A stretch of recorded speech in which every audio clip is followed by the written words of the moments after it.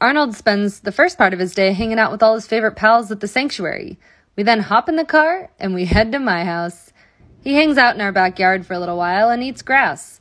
Then we go on a walk, or sometimes we'll take the bike and we'll head downtown. Sometimes we even go to our favorite cidery. And who doesn't love drinking cider and hanging out with an adorable baby llama? Once we get home, the animals eventually decide it's now time to come inside for the evening. Arnold follows too. You're an indoor llama now, huh? Yeah. Wander in whenever you want. And then Arnold makes sure to give me my nighttime kisses. Bedtime. The whole squad's coming. It's like I have a parade behind me everywhere I go.